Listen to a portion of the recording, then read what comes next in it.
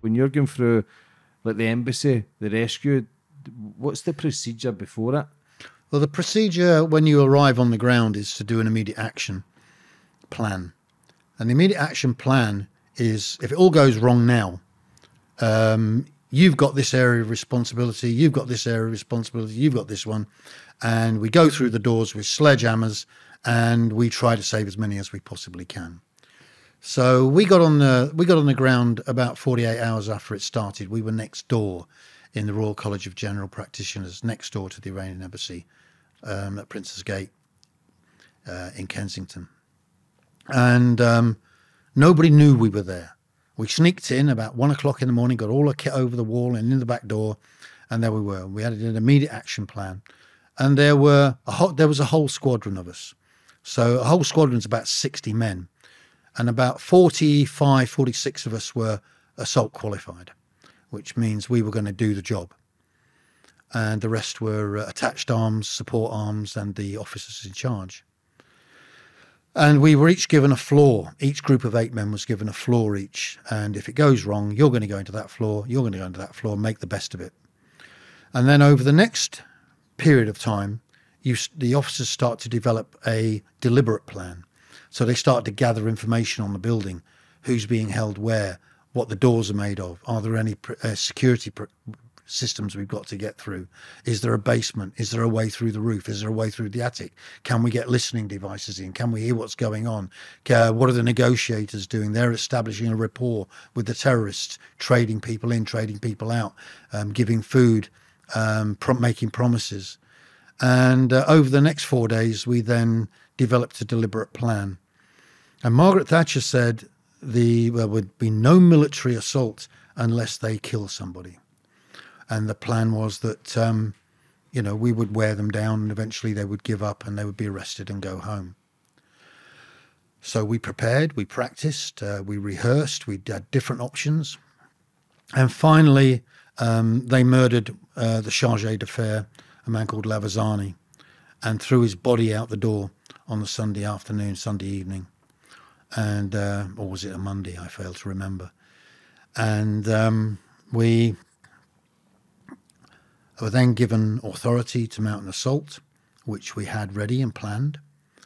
We left the building silently, and the plan was to sneak up to 6 entry points, and each 8-man group would take out a floor each, and they would plant their charges on their entry points, and the officer in charge would give go, go, go, and all those devices would be exploded at the same time. We would enter with speed and surprise, and the basic premise was, the basic philosophy was, if you kill the terrorists, you've got more chance of rescuing the hostages. But we were briefed very, very thoroughly on the law.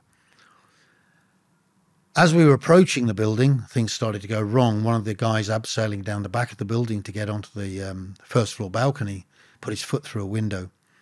And Salim, the terrorist leader, said he was talking to Max Vernon, the hostage negotiator, and said, "I've heard a strange noise, I'm going to investigate." At that time, the commanding officer knew that we'd been compromised and gave the go, go, go early.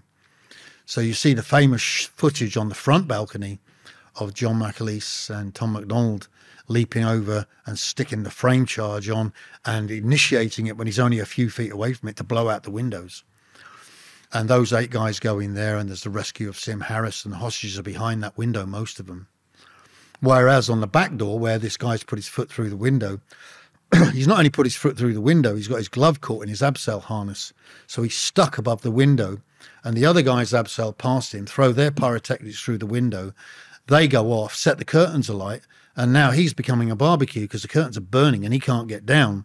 So he's kicking his way out from the windows, trying to, and on top of that, he's managed to get his hand jammed against the Pressel switch of his radio. So all communications between everybody have been cut off. And all we can hear down the radio is him screaming because he's getting burned alive.